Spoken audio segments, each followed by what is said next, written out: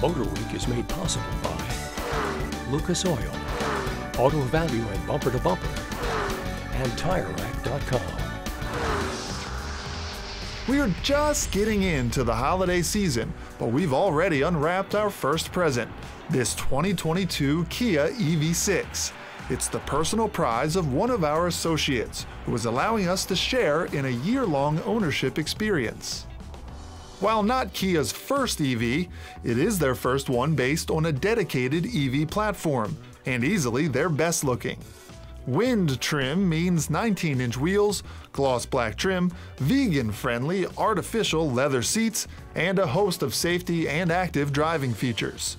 An optional tech package adds surround view monitor and remote parking assist. With dual motor all-wheel drive, output is 320 horsepower with 274 miles of range. The two-motor setup knocks off a few miles of driving range, but the extra power it returns more than makes up for it.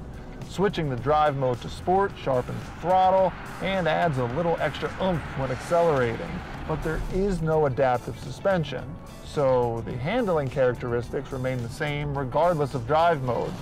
Fortunately, it handles just fine as is.